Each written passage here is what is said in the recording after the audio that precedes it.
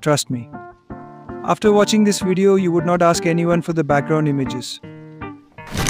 So today in this video, I am going to reveal my biggest secret of this channel. The secret of background images. First, from where to download background images. Second, how to create a new background image. And third, how to copy or recreate any background of an edited photo. I personally use this trick to create my backgrounds for making CDP, posters and tutorial videos. So let's get started. Use the Google image search bar to look for the type of background image you need. You can use keywords related to the event, theme, color or specific elements you're looking for. You can also download them from Pinterest, Instagram pages, Twitter and stock images from your favorite YouTube channels.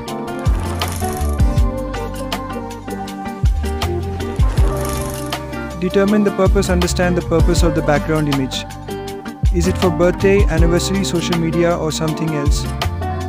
Knowing this will guide your design.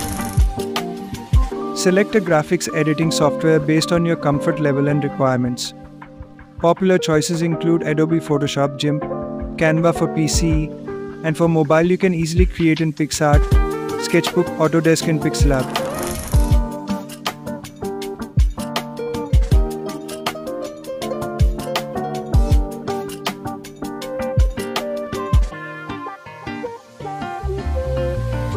Determine the dimensions of your background image based on where it will be used.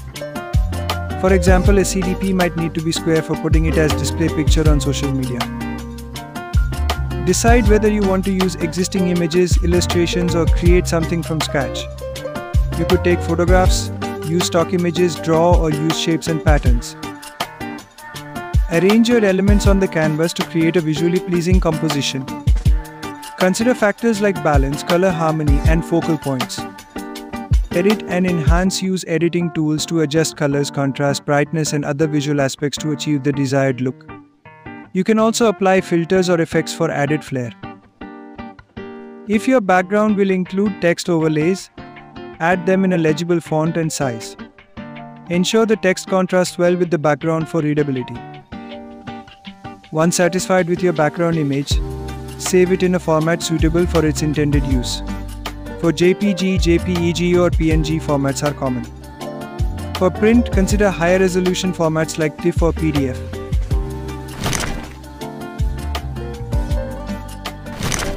So this is my secret of recreating of background images. By using this trick you can recreate any background image just in 2 minutes. Choose any photo which you want to recreate as background image. Now to go to Adobe Firefly website and upload your photo, then choose the remove option and select the areas you want to erase and just click on the remove button.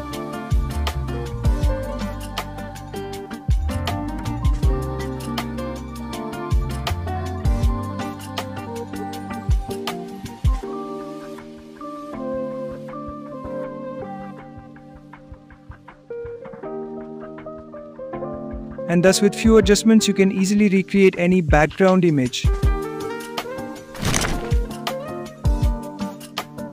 For more such videos, subscribe to this channel and upvote this video.